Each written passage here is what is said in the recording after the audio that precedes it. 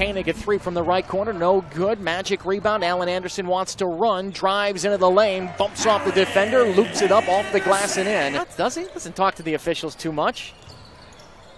Only when he's not on the floor, but he jumps a passing lane here. It's a steal. Felder bumps into Anderson on the way back. Two-way contract here. He scores, makes it a 14-point game. Anderson up high.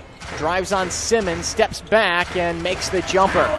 Here's Alan Anderson coming up from down low. Driving right, 4 on the clock. Closed off on nicely by Morris. A step-back jumper for Anderson. Around and down the shooter's bounce. Between the rings, working against Petroselli. Noko comes out high. Campbell watches him playing with 4 fouls. Trying to wrap it around inside, looking for Morris. Watches him. 10 on the clock. They dump it inside to Anderson. Working on Koenig. Drives into the middle. Gets up close and scores. Good move by Alan Anderson.